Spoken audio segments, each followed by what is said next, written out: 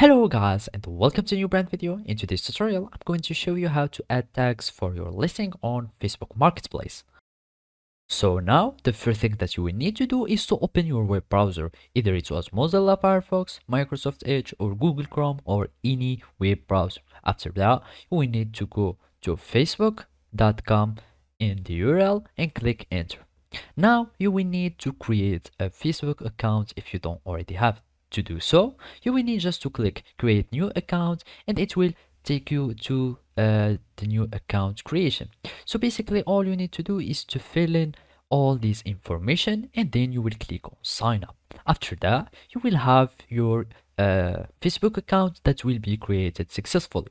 Then all you need to do is to go again to facebook.com and then you will add your account, or you are going to log in to your account. So basically you click on login after you fill in your email and password and it will take you to your account.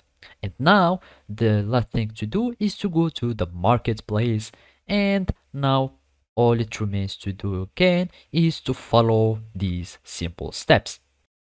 So now all you need to do is to go to selling and go to your listing, then go to edit listing, and here down we will find things or product tags, and here you can add tags for your product, like for example product, and add the tags that you want. You can add listing, I don't know, anything concerning or anything related to your product, like for example cardboard,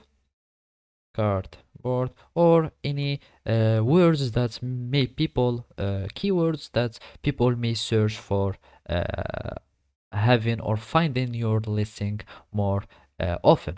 So basically we need just to add the product tags, then you will click update so you can save the product or save the changes, and then you will have your product has been added successfully to your listing.